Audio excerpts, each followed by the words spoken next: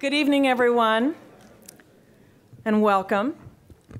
I'm Jennifer Walsh, Dean of the College of Environmental Design, and I want to thank everyone for joining us this evening for what will, without doubt, be a compelling lecture by our speaker, Van Jones, and our chance to celebrate the 2012 College of Environmental Design Distinguished Alumni. I think that the bridge traffic and the downtown traffic was pretty bad, so I think there will be more of us, more visitors arriving all the time, but I don't want us to wait too long before we are able to make awards and hear Van, and so I'd like to start. And I would like to just remind everybody, if you have a cell phone, maybe now's the time to make it quiet. We're really pleased to be at the De Young this year, where there are many ties to the college. Former Dean and Professor Harrison Fraker served on the building committee of the museum's board of directors during its construction and played a major role in shaping the project.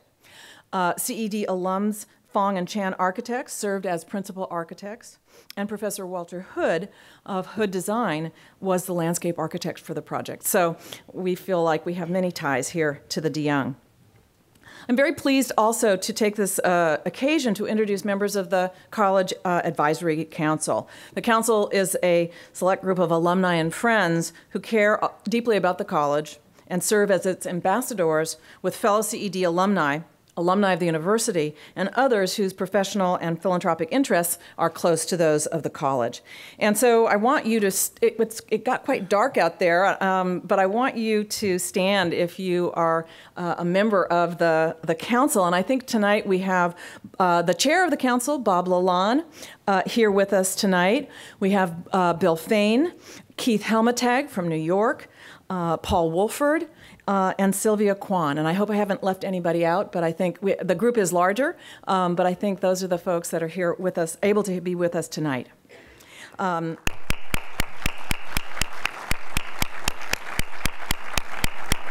We had a retreat earlier today and had a great debriefing session about yesterday's circus, and got lots of ideas for moving the college forward. I'm also really pleased to see that many of the CED faculty are joining with us in the celebration tonight, and I'd like you all to stand if you're here.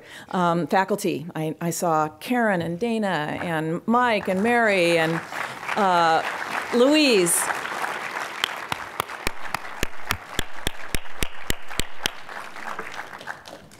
And yesterday at Worcester Hall was day one of the Berkeley Circus, and we hosted almost 70 distinguished visiting fellows that spent the afternoon reviewing the work of about 300 of our students during research poster sessions, lightning talk sessions, and studio project reviews. It was really awesome, and many of the students who were recognized at the end of the day for their excellent. It was an honor to be participate in the circus because we selected from a wider group of body of work, and those students, additional students, got special recognition at the end of the day yesterday for their outstanding work as well. And many of them are here tonight as guests this evening. So I want to recognize them and ask them to stand. Students, stand.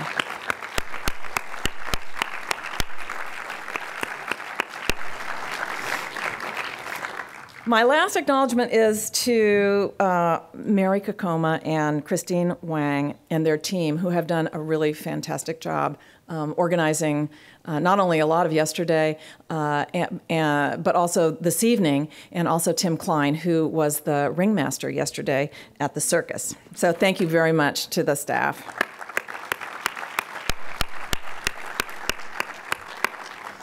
I'd like to offer just some very quick news about the college. One thing to say is that the college faculty is growing. We're currently in the midst of 3 faculty searches, 1 in the Department of City and Regional Planning, 2 in the Department of Architecture. With these new positions, we will have added 12 new faculty in less than 3 years. And this year we welcome Stefano Scheffon into architecture, and also soon to arrive is Christina Hill in the Department of Landscape Architecture and Environmental Planning. Our faculty have garnered some important awards recently, and I'll just give you a few examples because they just seem to keep coming in. Professor Ananya Roy, who's here this evening, received the ACSP 2011 Paul Davidoff Book Award for her book Poverty Capital, Microfinance and the Making of Development. Associate Professor Mark Anderson's firm, Anderson & Anderson, won an award from the Wholesome Foundation for their net zero classroom in Hawaii. And Professor Louise Mazinga, who's also here this evening, won the 2011 Prose Award for Architecture and Urban Planning for her book Pastoral Capitalism, A History of Suburban Corporate Landscapes. And just this week, we learned that the Berkeley student team and their faculty advisor, Peter Bosselman, are finalists in the 2012 ULI Heinz competition. And this is a team chosen from a field of 139 teams across the country from 64 schools. And they're prepping for their final presentation on April 5th. So many good things happening. Turning to the physical home of the college, which many of you, I'm sure, fondly remember. Who could forget all that concrete and plywood? A lot is happening. We have plans to modernize our fabrication facilities, and that effort is through the schematic design phase, and thanks to the incredible generosity of our alumni, Mark Cavagnero and Tom Mead. Our new Worcester Gallery, designed by alumna Anne Fougeron, with lighting design by architecture professor Lisa Iwamoto, opened in September with a wonderful exhibit on Worcester's residential architecture curated by alumna Caitlin Brostrom and also Professor Emeritus Dick Peters. Lastly, in terms of the physical home, we've made important strides in our plans to remodel our cafe. And we're also working on the virtual home of the college, which is increasingly important, and we're about to redesign the college website so that we can take advantage of the many different kinds of platforms that people now use and social networking tools and provide a way to tell our story more clearly, to engage visitors and prospective students, and to be the central college forum for discourse, debate, and design. Finally, a few words about the college financial picture and philanthropic support for the college, which is increasingly critical now that Cal as a university receives less than 11% of its budget from the state's general fund. And I will be on the bus on March 5th going to Sacramento to talk to the legislators about that. In addition to our successful summer program led by Professor Donnell Guthrie, as well as new endowments for scholarships and fellowships, we've been able to provide an important boost in student support. In December, we announced alumnus David Wu's generous gift that established the David K. Wu Chair in the College of Environmental Design. And the Elizabeth Byrne Fund was recently created to celebrate Elizabeth's retirement and 27 years of commitment to the college as head librarian of the Environmental Design Library. And I think Elizabeth's here. I'm not sure. I mean, she might be also stuck on the bridge. So just a few glimpses of what's happening in the college. I'm happy to give people more information as they would like, but now I'd like to move on to this evening's program. One of the main reasons that we're here tonight is to celebrate a tradition of recognizing CED alumni for outstanding achievements in their professional careers. Since 1998, when then Dean Harrison Fraker started, with Peter Dodge, started this wonderful tradition, 62 alumni have received the College of Environmental Design Distinguished Alumnus Award. And so it's my pleasure to add 3 members to that illustrious group tonight. I'd like to start by inviting Bill Fain to the stage, please.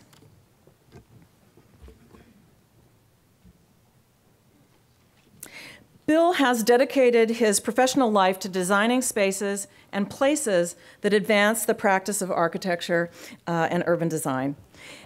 He strives to address the urban challenges that confront the world's cities, and even suggests that a building should be in some way incomplete, so that only as it gathers with other buildings to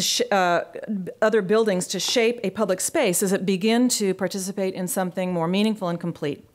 Boston Globe architecture critic Robert Campbell states, "No one knows more than Bill Fain about the problems that beset the world's cities, but Fain welcomes every problem as a learning experience. He's convinced that with enough common sense and fellow feeling, we'll do better." Bill's work involves large-scale projects that are necessarily interwoven with the critical issues of contemporary urban design and placemaking, such as job creation, transportation and transit, housing, and public open space. The work has been worldwide with projects across the US, Asia, and the Middle East. A native Californian, Bill earned his B.Arch from Berkeley, and took his M.Arch at Harvard's Graduate School of Design. In the early 1970s, he's worked as an urban designer in New York Mayor John Lindsay's Urban Design Group in Manhattan, and then as a senior architect and urban designer for the Boston Redevelopment Authority, later moving to work on federal Newtown programs for HUD in Washington. And then he had the good sense to come back west, where he joined William Pereira Associates in 1980 as Director of Urban Design, and then partnered with Scott Johnson to form Johnson Fain in 1987. For the last 25 years, he's served as Director of Urban Design and Planning, as well as Managing Partner in an office of 70 architects, planners, and interior designers in downtown Los Angeles, right across from the LA River. It's a fabulous office. Bill's received many honors and awards, including National Endowment for the Arts and National Endowment for the Humanities Awards, and also the Rome Prize. And he's also won important competitions. The prizes include AIA Awards for his 300-acre Mission Bay Master Plan, currently being implemented and widely seen as a major success. His winning scheme for Beijing's Central Business District provided for more than 12 million square meters of mixed-use urban development and was implemented prior to the 2008 Olympic Games. Another competition winner was the Jiangwang Newtown Master Plan in central Shanghai. Designed for 100,000 people, the plan set new standards for the region, emphasizing sustainable, transit-served development. Bill's work has been published and exhibited widely, and I especially want to call out his award-winning Los Angeles Greenway Concept Plan. That's a plan that was a major inspiration to me as an urban planner, and it led me to assign literally hundreds of undergraduates in Los Angeles to read the work. And I imagine that, like me, many of them have that in their mind still. The concept proposed reusing river and flood control channels, former red car rights-of-way, power line easements, and recent metro line segments as open space connectors. And many of these, this was really a prescient plan, and many of these opportunities have been incorporated into the LA City General Plan, and they also underpin a lot of the planning for the Los Angeles River. Bill served as a Friedman Professor at Berkeley. He's also taught at Harvard and SciArc. And I would suggest that you might want to look for his forthcoming book, If Cars Could Talk, Essays on Urbanism. Bill. Thanks.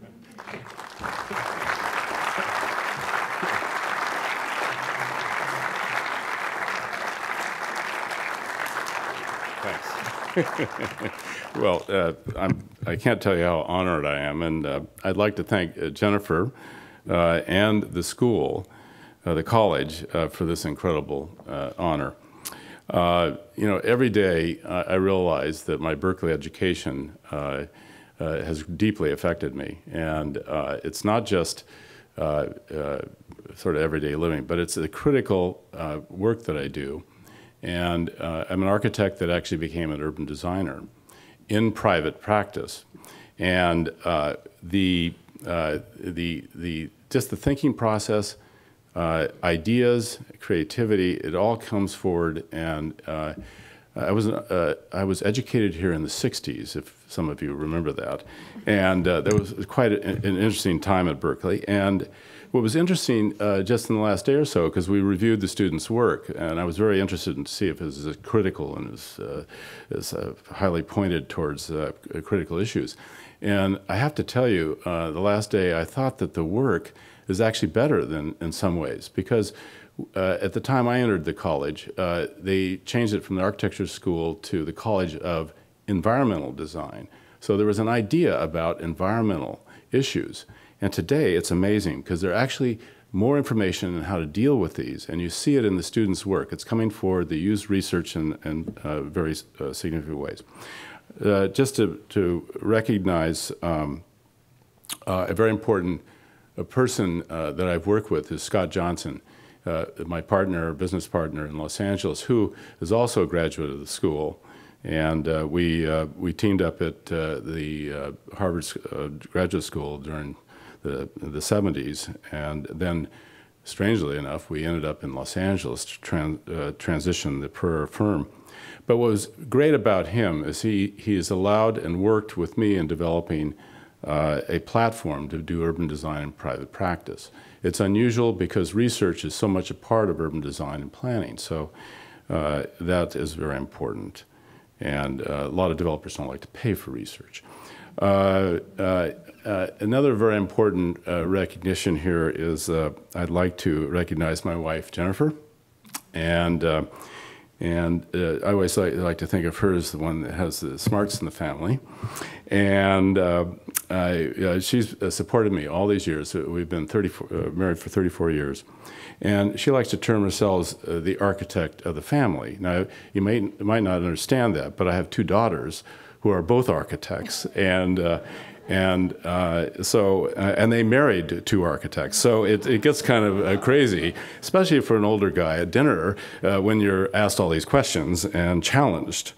But I would just like to again, thank everybody for coming, and thanks to school, and thank you, Jennifer, for this honor.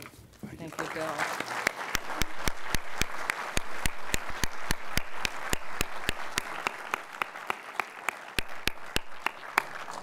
I'd like to now invite Shelley Poticha to come down to the stage. Shelley holds a master's degree in city planning from Berkeley and a Bachelor of Arts from the University of California, Santa Cruz. And she currently serves as the director of the Office of Sustainable Housing and Communities at the U.S. Department of Housing and Urban Development.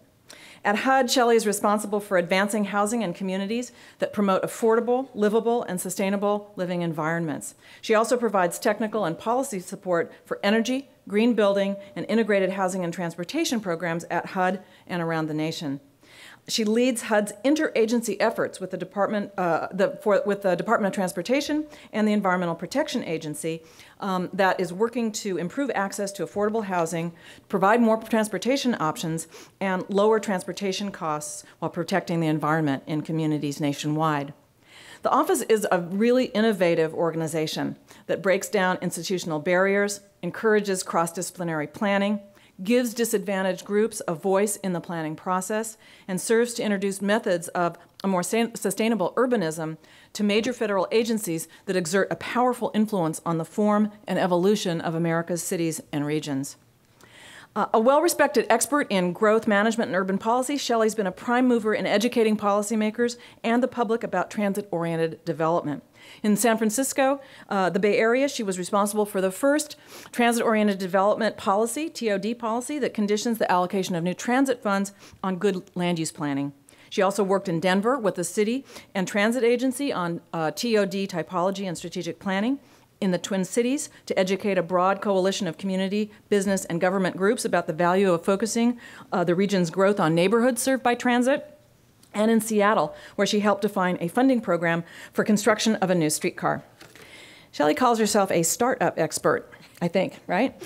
She served as president and CEO of Reconnecting America, a new organization when she took it on, where she became a national leader for the reform of land use and transportation planning and policy with the goal of creating more sustainable and equitable development, and where she served as founding co-chair of the Transportation for America campaign.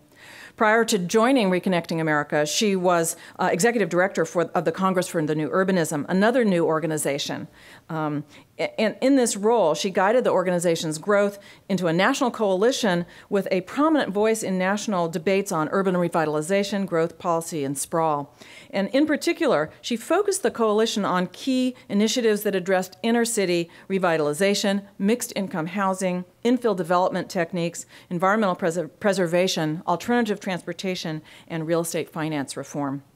Shelley's written widely about contemporary planning and sustainable urbanism, and especially transit, and she's playing a really pivotal role in bringing new ideas from city and regional planning to a national audience of policymakers and practitioners.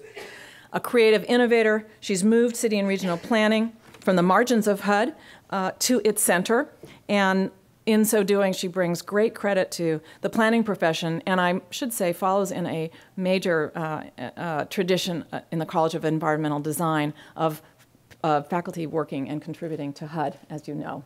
So congratulations, Shelley. Thank you very much.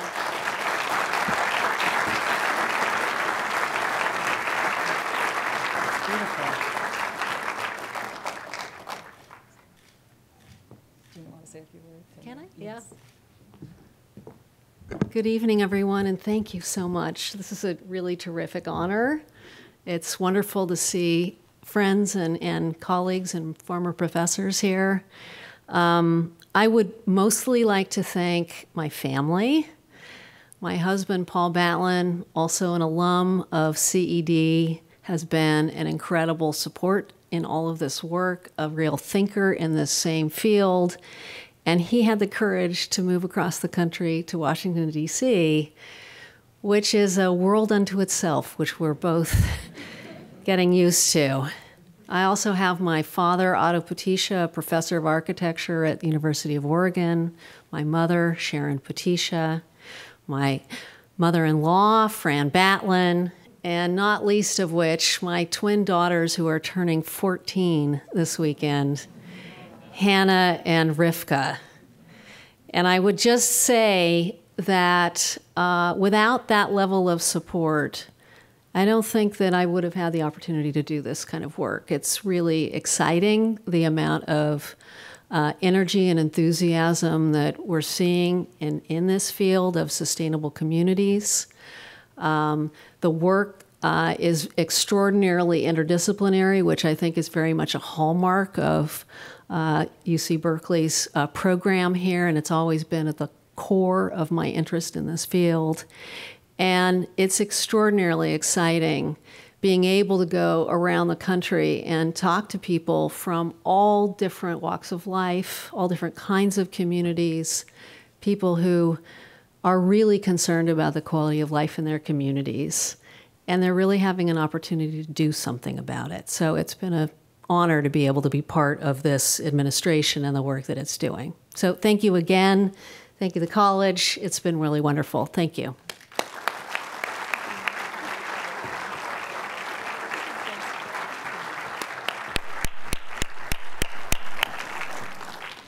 I'd like now to invite John Wong up to the podium. John Wong received his Bachelor of Arts in Landscape Architecture with honors and a Master of Landscape Architecture and Urban Design from the Graduate School of Design. He was also awarded the Rome Prize in Landscape Architecture from the American Academy in Rome. John is an internationally renowned landscape architect with considerable and diverse design experience in North America and Asia and also the Middle East. He's currently a principal designer and managing principal for the SWA Group's Sausalito office, and he also serves in the capacity of chairman of the board for the firm. He's a fellow of the American Society of Landscape Architects and the Institute of Urban Design, and an active member of ULI. His design work has been published very widely. Before joining SWA in 1976, since joining SWA in 1976, John's designed and directed an array of prominent and sustainable projects, including designing and planning of new communities and cities, urban mixed-use commercial and office complexes, hospitality resorts and hotels, corporate and educational campuses, civic, medical, and residential projects, and also he's designed the landscapes for major high-rise complexes and urban districts, and crafted public plazas and gardens throughout the world. So the breadth of the work that John's done is nothing short of amazing. He's collaborated with some of the most renowned architects in North America, including those at SOM, Gensler, Pei Partnership, Adrian Smith and Gordon Gill, James K.M. Chang, Bing Tom Architects, and many others. He's particularly noted for his work on the groundscapes for some of the world's tallest buildings, including the Burj Khalifa in Dubai, Shanghai Tower and North Bund, Magnolia Plaza in Shanghai, two Greenland financial centers in Nanjing and Wuhan, and other towers in China, Korea, and Taiwan. And I have to tell you, John, I was able to go up to the very top of the Burj before it was finished in a cage elevator. And I really wanted to look at the landscape, but it was really too scary to look down. See the movie. That's right, I'll have to see the movie. John has won over 90 awards and design competitions, especially for his work in higher education and major civic buildings. For example, John's contributed enormously to the Stanford campus, where his projects include the Alumni Center, the Green Library, the Cantor Center for the Visual Arts, and the Department of Physical Education and Recreation. Similarly, his work has reshaped the landscape of Tokyo University, Cornell, UC Davis, UC Santa Cruz, UCSF, and others. And he also led the landscape design for the Ronald Reagan Presidential Library. John served as a studio lecturer and visiting Fain professor at the Department of Landscape Architecture and Environmental Planning, and he's also been a visiting critic at the GSD.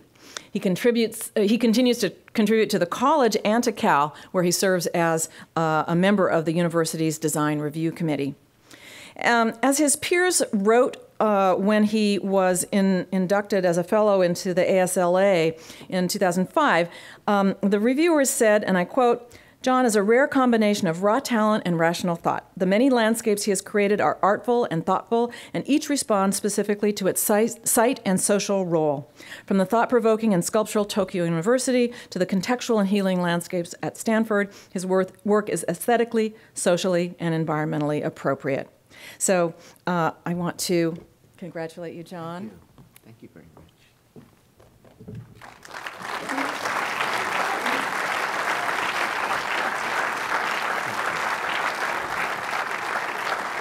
Want to say a few words? Thank you.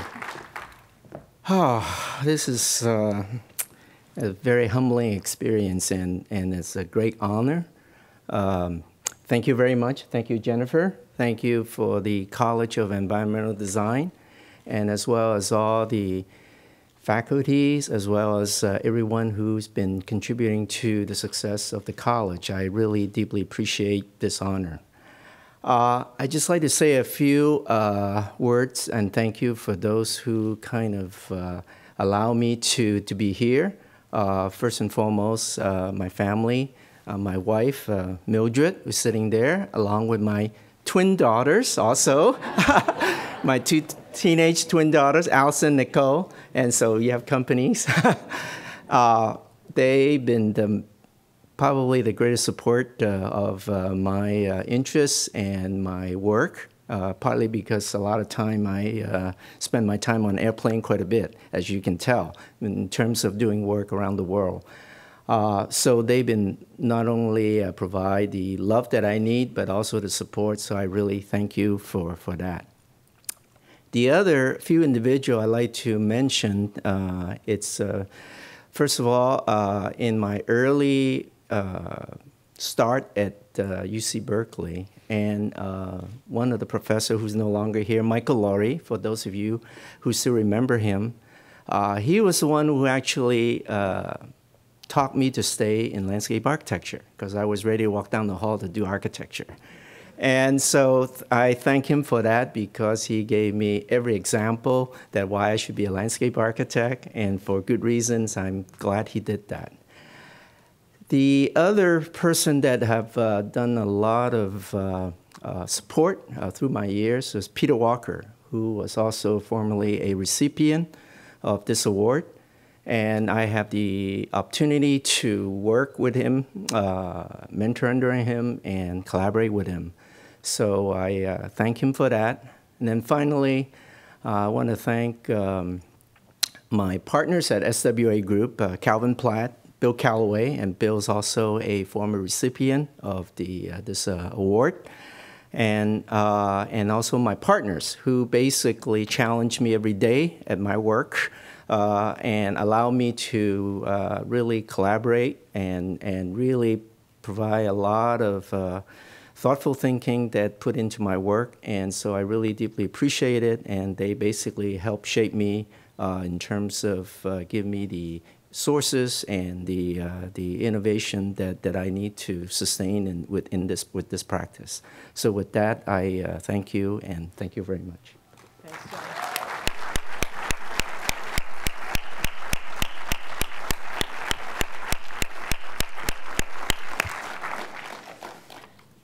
Well, I think that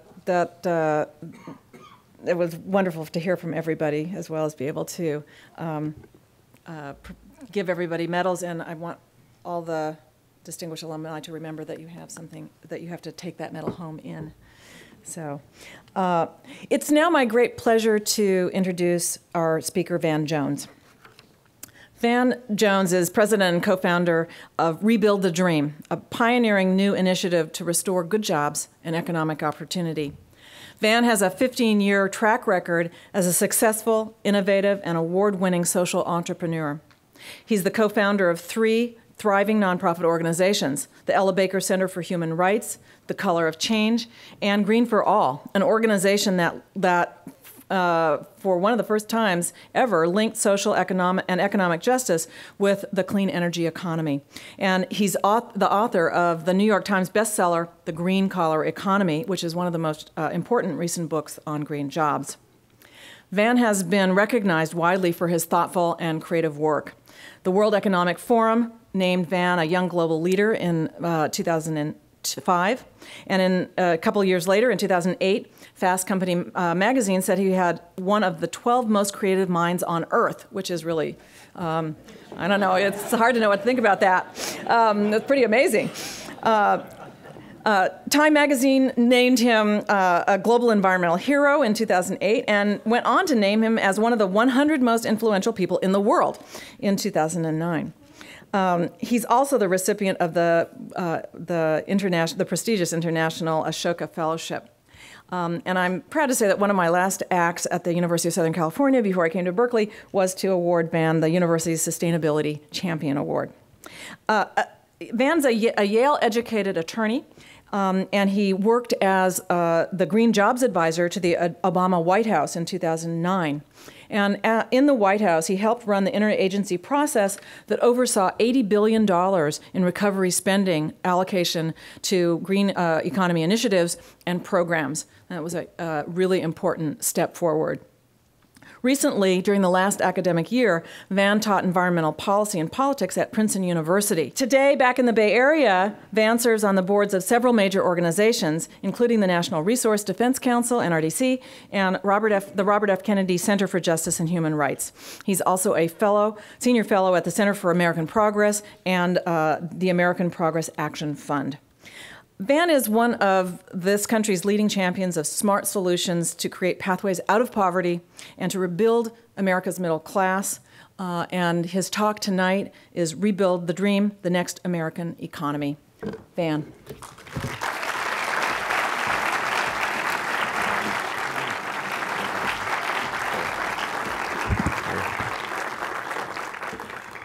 Well, I am honored and excited to be here. I especially want to honor the award recipients. We should give them another round of applause for the extraordinary work that they've been doing.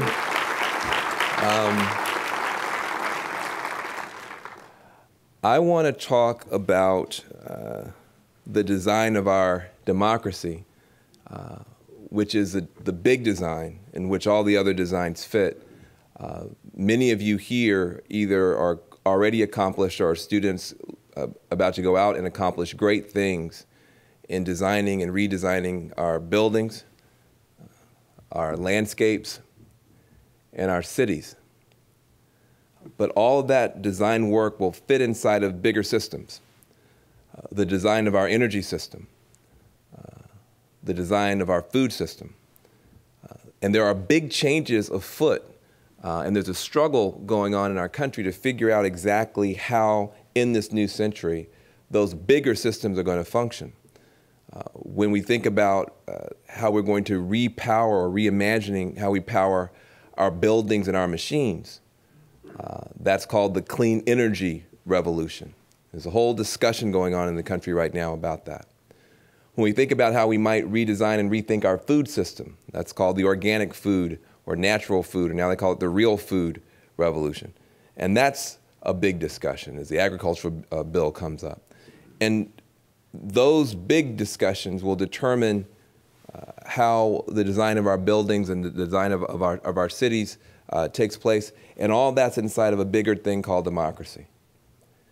And I think right now, no matter what side of the political spectrum you're on, you have to be concerned about the state of our democracy.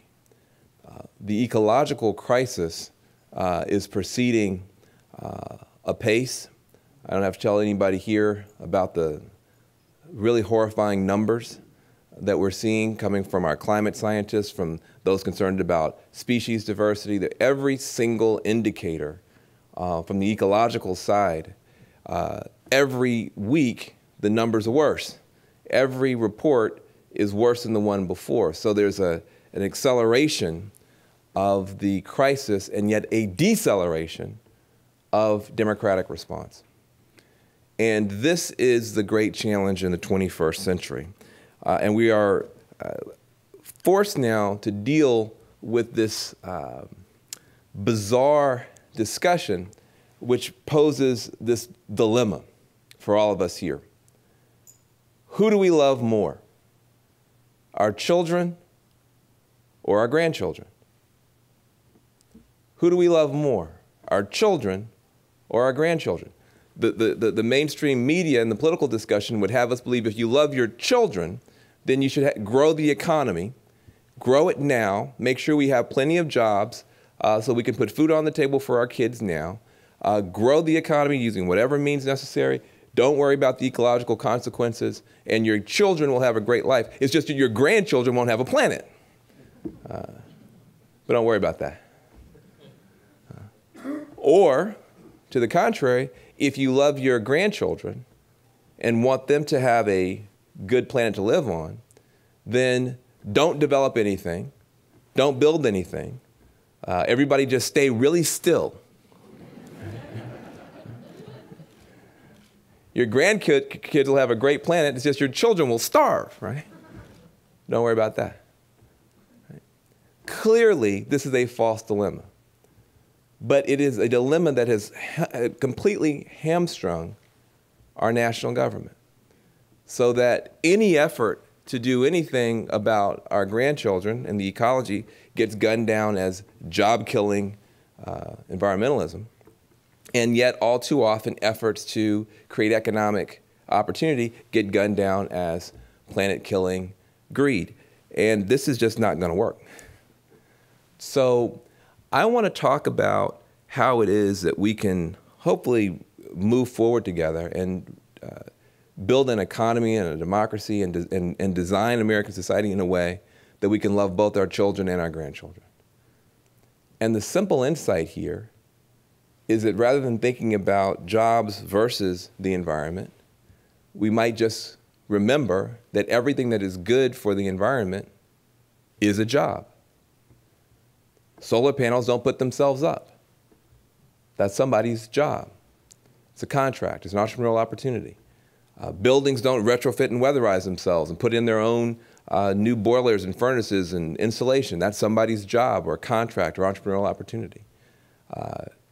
Trees don't even plant themselves anymore in industrial society. Even planting trees is somebody's job. So there is an area of hope that we can begin to aim for, where we begin to put people back to work, doing the work that most needs to be done, which is repowering America, retrofitting America, making sure our country can actually be a part of the solution for the Earth's problems and not a driver of ecological catastrophe. But how do you do that? How do you do that? Well, before I give you some of the things I've learned in my journey, which I hope will help all of you, I want to say three things. One about you, one about my father, and one about brownie boxes. Equally important, all three. About you, you are going to have to, as people who really understand that a lot of the ecological design that may seem strange to people is actually quite practical, actually can save folks money and be beautiful, you're going to have to explain that, especially the students here, to a more and more attentive set of audiences. This whole discussion about the environment has gotten very heated. It's no longer something just on the edges. It's right in the center of American politics now. So you are going to have to explain yourself. And those of you who are professionals will agree with me, you have to explain yourself to more and more kinds of people. I want to share with you some ways to do that, 7 ways to do that. Before I do that, I want to give you some of my biases. First my dad and then the brownie boxes. I get excited when I come to stuff like this because I look at graduates who've done something extraordinary with their education. And it reminds me of my father, who passed away 3 years ago this month. He was the first person in our family to go to college. He was born in abject poverty. He grew up in a place called Orange Mound, Memphis. Any Southerners here? A few. Anybody here ever been to Orange Mound? Just checking. You never know. It was the biggest ghetto, for lack of a better term, in the country until Harlem overtook it in the 40s. And my dad grew up there, very poor. Joined the military in the middle of a conflict to get out. I always thought that was kind of weird. I've got to get to a better neighborhood. It's too dangerous around here. But he did. He joined the military in the middle of a conflict. Got out, put himself through college, put his little brother through college, put a cousin through college, put me through college, put my sister through college, became an educator in our home county, principal of a junior high school, and helped a ton of poor kids, low-income kids, get out of poverty before he died. My dad, when I went off to Yale for law school, that was one of his happiest days. But he was worried about me. He was worried about me for a simple reason. He noticed that I was no longer able to wear my hats because my head immediately upon admission to the law school was getting bigger and bigger and bigger. And after the hats, the door became difficult to navigate, and even the carport after a while. So he took me outside, and of course my relatives were not helping. You got any first-time any people first in their family go to grad school? See, your relatives don't help, because they start bragging on you, and they start telling you how great you are. It just gets worse and worse. So my dad took me outside, away from the rest of the family. He said, "Listen, son, I want to tell you something. I'm proud of you.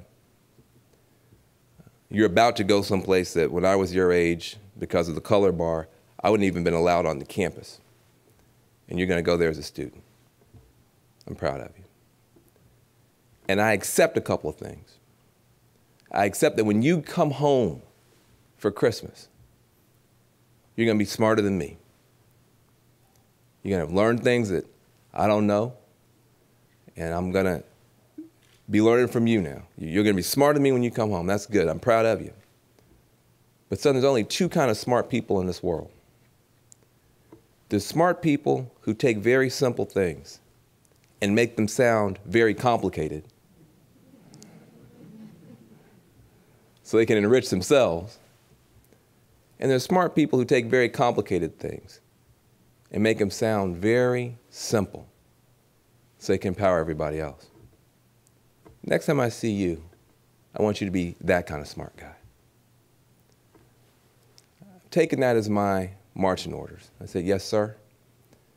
And my whole career, I've tried to figure out how to take very complicated things and make them simple. And I thought this was just because it was good for me and keeping with my father's tradition. But I also, once I became a parent, I really learned the necessity of this. Does anybody here have any children? Just checking. Anybody ever met any children? Okay, now that's called being inclusive, you see.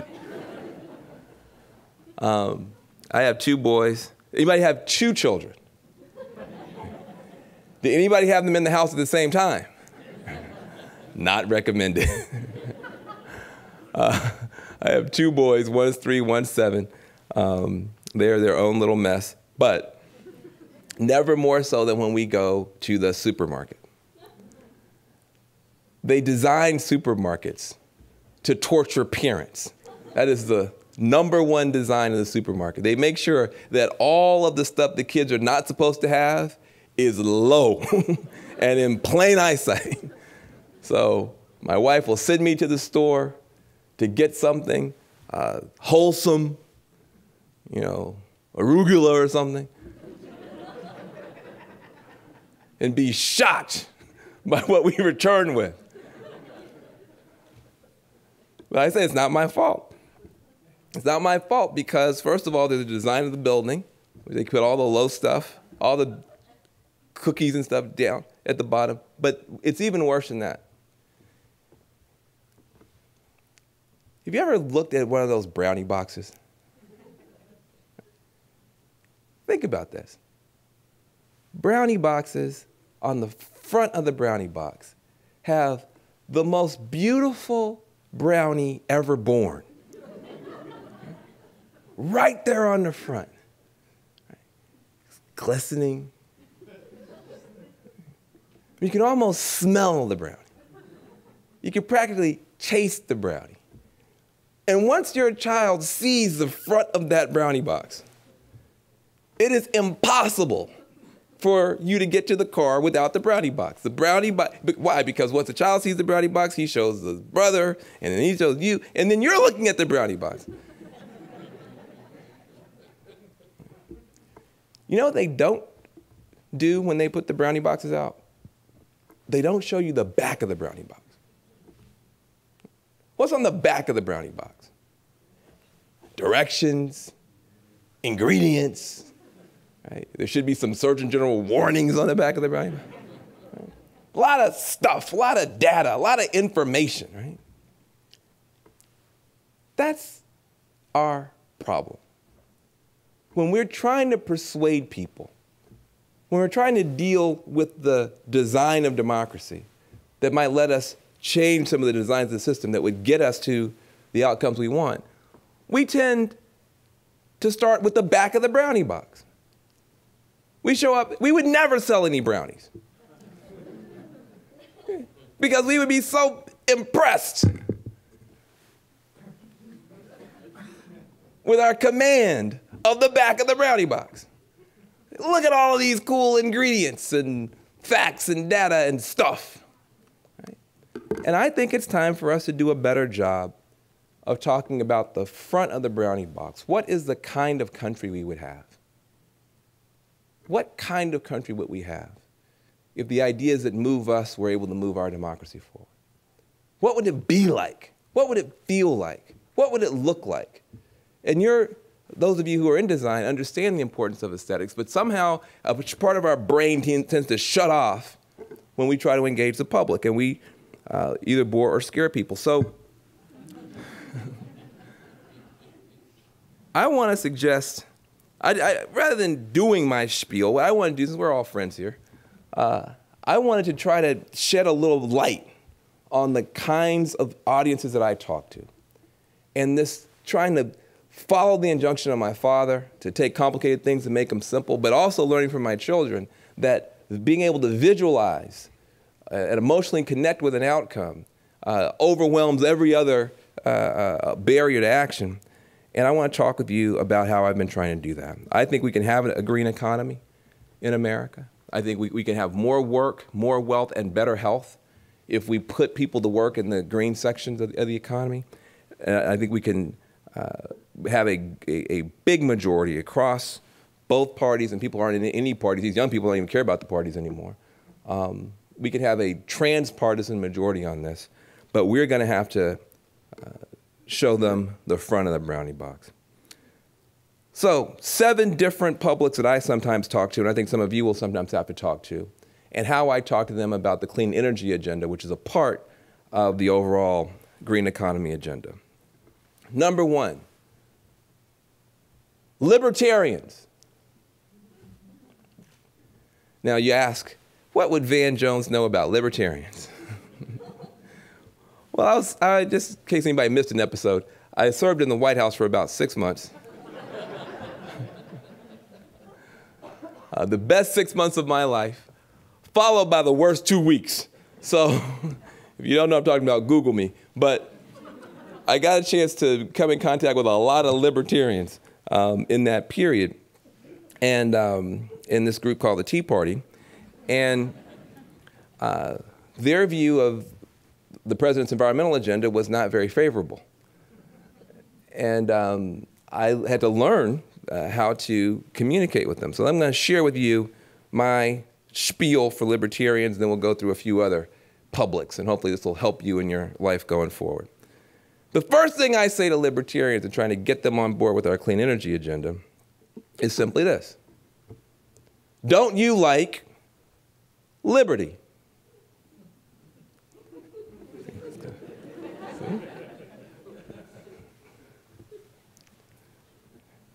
It's hard for them to say no.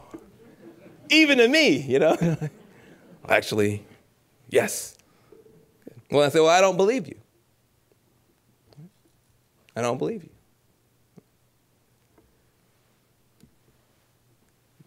If you like liberty, why are you content to have your fellow countrymen and women be energy serfs for the rest of their lives? Be forced to be energy consumers in this country and never allowed to be energy producers. Why shouldn't every American have the right and the liberty to put a solar panel on their roof, to put a wind turbine out back, and sell that power they create onto a free and open smart grid and compete with anybody in the United States on the free market? Why are they forced?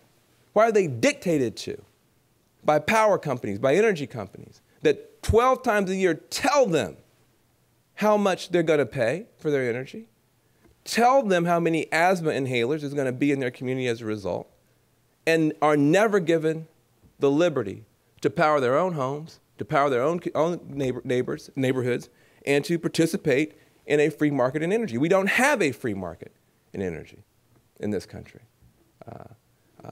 I happen to like free markets. I like them so much, I like to see one in our energy system. Showing a little bit of the brownie box. People can see that. They can imagine what it would be like to have what the president's been talking about, which is having a national smart grid, which would let you produce clean energy electrons in our clean energy power centers, like the plain states where we have wind turbines going, or could have them going, and move those electrons to our population centers and begin to run the country on clean energy. But if you talk about it at a level of abstraction around climate reduction, it's very hard to understand what an incredibly democratizing and empowering agenda that could actually be. I talk about, sometimes I have to talk to climate skeptics. Here's what I don't talk to them about. Cap and trade. Right? Not because it's not a good policy, we could argue about that, but because it's a policy that sits on a principle that we don't defend or explain.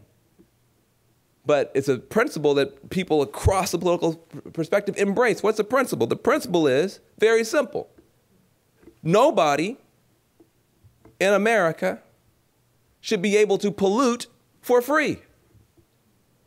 Nobody should be able to pollute for free in America. So I often say, the first thing I say is, listen, do we have any small business owners here? Yes, often it is. Let me ask you a question. If you, as a small business owner, were to take on Wednesday morning, every week, your trash and your refuse, and walk out into the street, dump it there, turn around and walk back into your establishment and close the door, what might happen? You know what would happen? You would get a knock on the door. It would be some governmental authority figure saying to you, sir, ma'am, you can't just throw your trash and your refuse out into the street. You've got to pay to have that hauled away, or you'll pay a fine. You couldn't then say to said governmental authority, au contraire. It's key to my business model.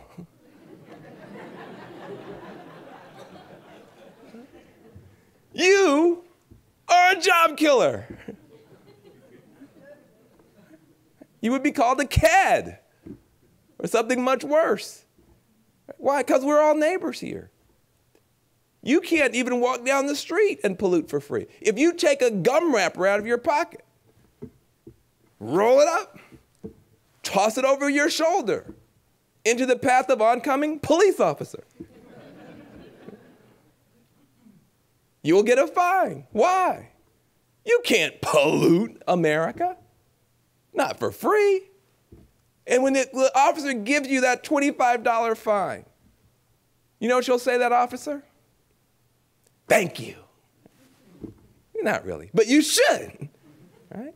Because it keeps us safe and civilized. We can't pollute for free. Well, if you got a $25 ticket, sir or ma'am, for throwing a gum wrapper on the sidewalk, you would be paying $25 more than any of our big polluters who right now are dumping megatons of carbon into the atmosphere and other stuff, and don't have to pay a penny for that privilege.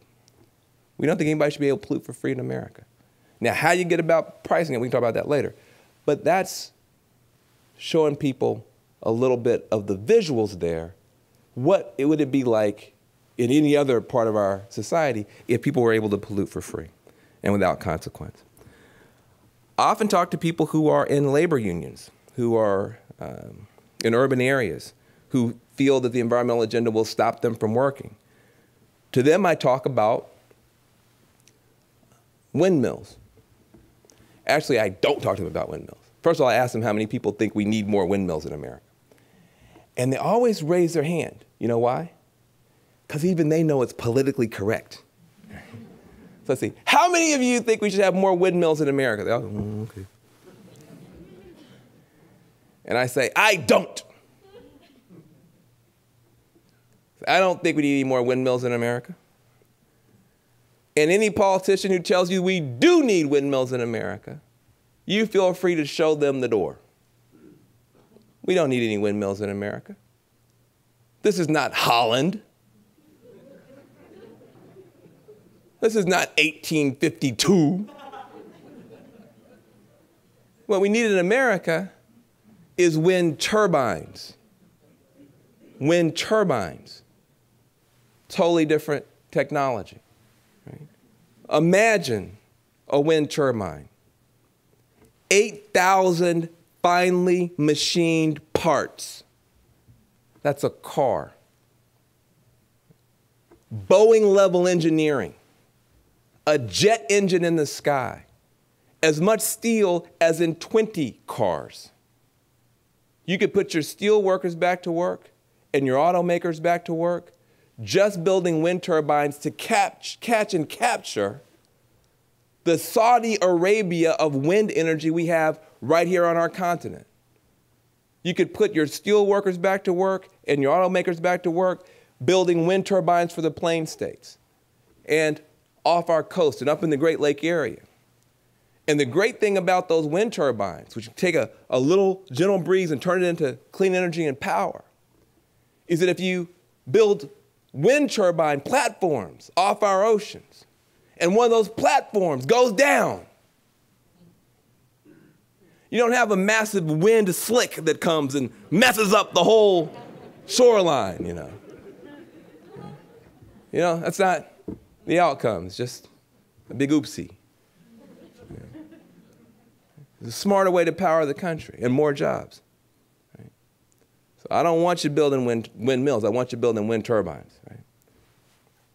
Sometimes I have to talk to rural audiences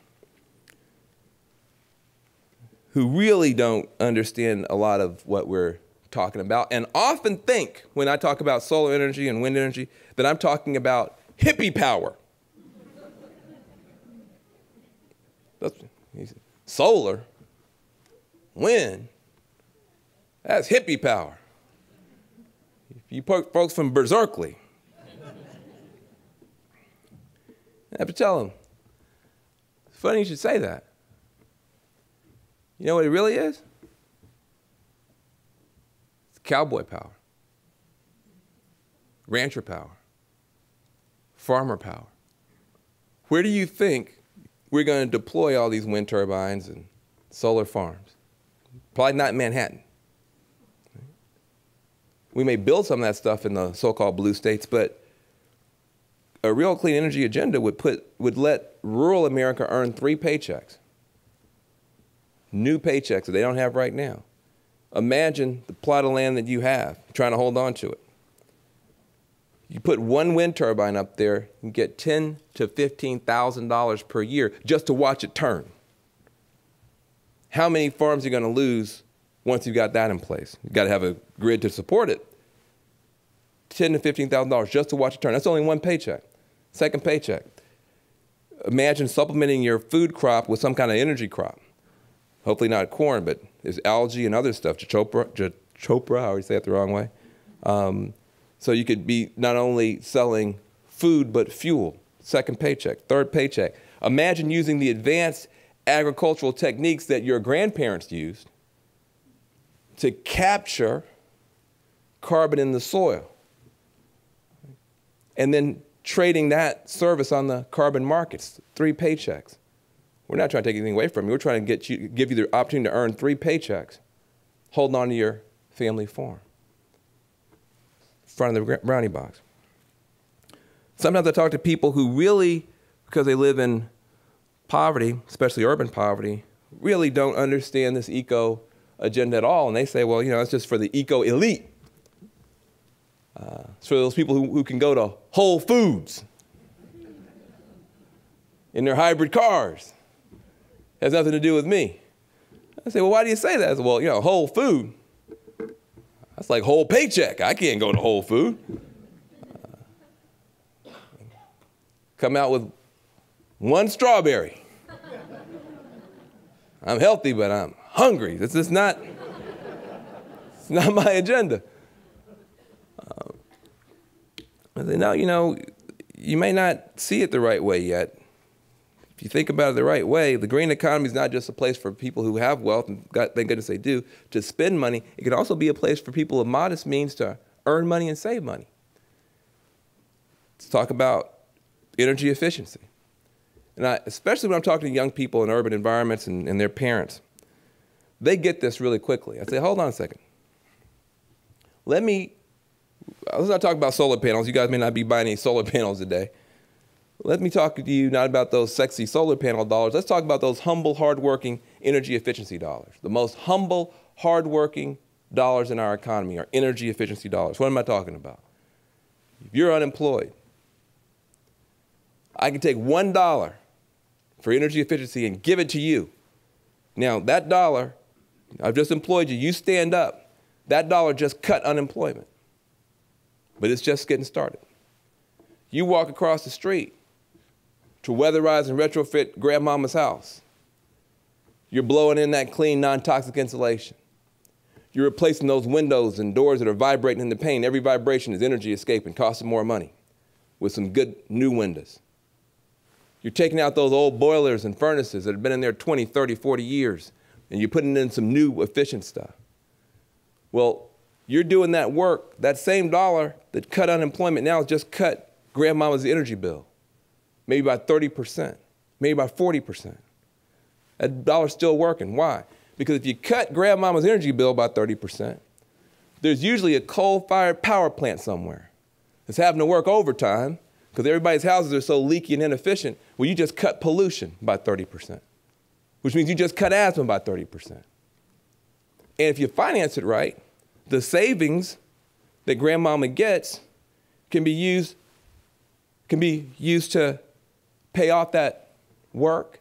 So rather than it costing money, that dollar is helping grandma save money, helping the unemployed person earn money.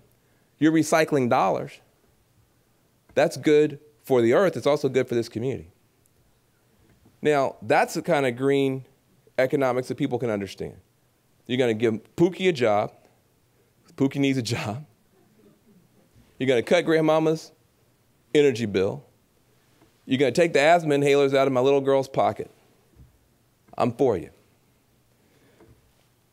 You can imagine that community with people working. Again, people care about work, wealth, and health. if you can put that kid to work, if you can save money and help build wealth, and you can take the asthma inhalers out of that little girl's pocket, you're showing people a little bit of the front of that brownie box. Just 2 more, and then I'll close. I sometimes talk to people.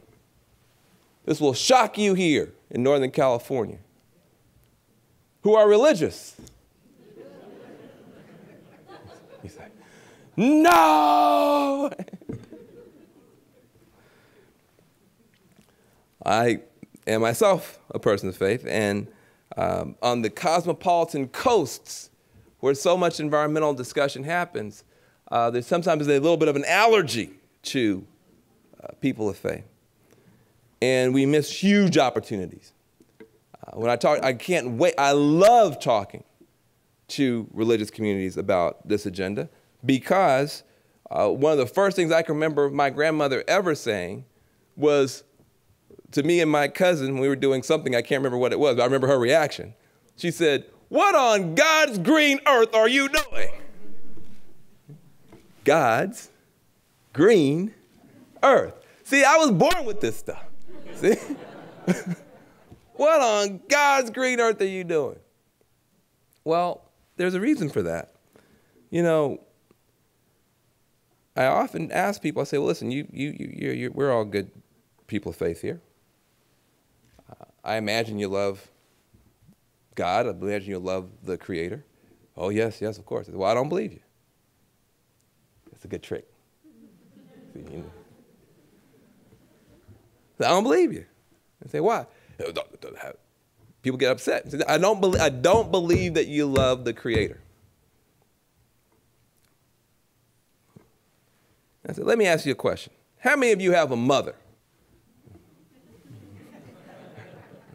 You got to find common ground on this stuff. How many of you have a mother? Everybody. Well, let me ask you a question. Can you go to your mother's house, Thanksgiving, give her a big old hug, big old kiss, say, "Mama, I love you," and then turn around, walk into the living room, put your muddy feet up on the sofa, spill your beer on the rug, and just gently start tearing the place up? How long would you survive doing that? People debate about the number of seconds they would last, you know. All right, why? Because you can't love, listen, this is my house. Don't tell me you love me and then come mess up my house. If you love me, respect what I made. I made this house, not for you to come tear it up. And if you can't tell me you love me and act this way. That's true about your mom. It's true about Mother Nature. It's true about any creator of anything. If you want to show you don't respect and love that creator, mess up their creation. Mess up their creation. And that's what we're doing down here. Messing up creation. And we could redesign everything and respect creation, still have all our cool iPods and stuff, but we could respect creation, and we're not doing it. Imagine what we would teach our young people about our awe and our respect and our reverence for the Creator if we said that God didn't make any junk. We don't have any throwaway species and people. That might be a better witness. Last thing I'll say is I sometimes run into people who love America. Hopefully that's everybody in this room. And there is a mistaken belief, and again, I'm trying to get the design of democracy to work, which means we got to have a majority of people, not just a bare majority, but a super majority, not just in one party, but in both and all parties and no parties, that can understand why we can move in a direction that's green to give us more wealth, more work, and better health. But sometimes we skip over something, which is that all of this is happening and taking place in a country, not just on the earth in general, but in a country in particular, and a country that has people with justifiable pride in some of the things we've achieved here. And when we don't pay honor and respect to the country, we leave ourselves vulnerable to people saying that we actually don't like this country very much. You know, you can't lead anything or anybody that you don't love. There's an iron rule. You can't lead a country you don't love. We can't lead this country in a green direction. Everything we say about America is like, you know, how much it sucks. Not saying you say this, but you met some people. Everything about America, oh, America, I can't wait to get to Europe, you know, because like, it just doesn't work because, you know, you can't go into your company and say, all of you people suck. Now do what I say. Right? Even if it's the best advice in the world, you wouldn't take it. Right? But somebody comes in and says, this is a great company. I want to make it better. Right? You'll listen. You know why? Because that person is called a consultant.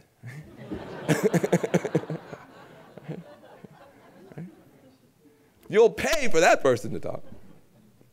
And be glad you did. Why? Because the first thing they say is, you're great, you can be greater. And that's true about this country. We're great, and we could be greater. You know, we're an extraordinary country. We're born with this strange contradiction. We had a founding reality that was ugly and unequal. Even the founders themselves had some disappointment. Jefferson himself, at the founding moment, look at the founding reality. He said, I tremble for my country when I think that God is just. He's thinking about the enslavement, thinking about so many things that they weren't able to get right at the beginning. Founding reality, ugly, unequal. But America is more than our founding reality. We also had a founding dream. We hold these truths to be self-evident, that all are created equal. And who we are as Americans. Imperfect people, a rainbow people, every generation trying to move that founding reality closer to the beauty of that founding dream. That's who we are. That's all that we are.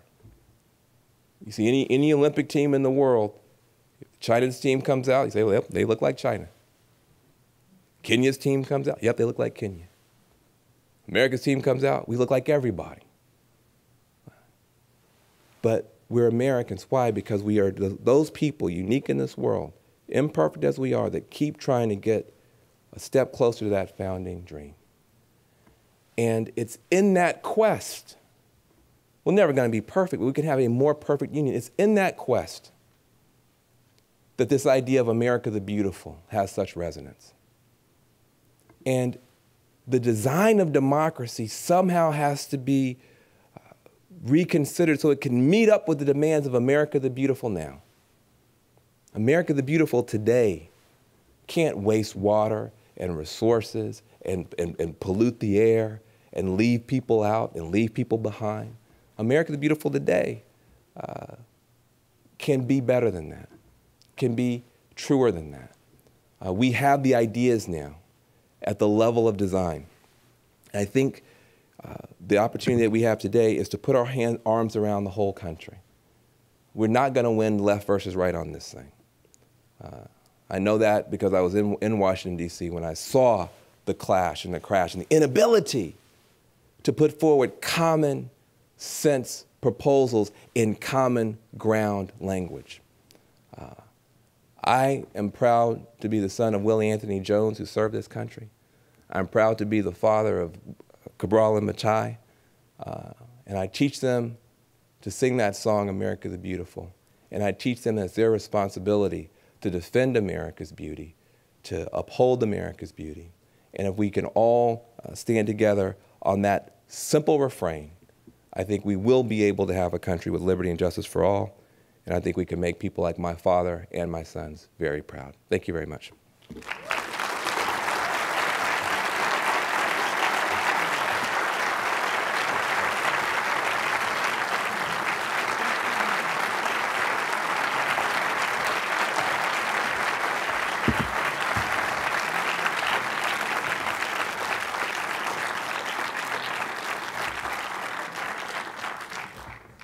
Thank you, Van, so much for that inspiring talk. I think many, many people in this room are faced with the kind of diversity of audiences that you talked about, and many of us love data, and very complicated visuals as well. In fact, we get really excited about that, and I think it's extraordinarily important to take your message to heart. Not only the broader message, but the message about how we relate to everyone in our everyday lives and our professions, because we really do want to make change, and many of the kinds of changes that you're talking about. And I think that that's really one of the goals of the College of Environmental Design, to train people not only about the technical aspects of what they do and how to make America and other places beautiful, but also how to talk to people and engage people and help them to understand the kind of path that we might have moving forward. So thank you very much. Thanks, Van.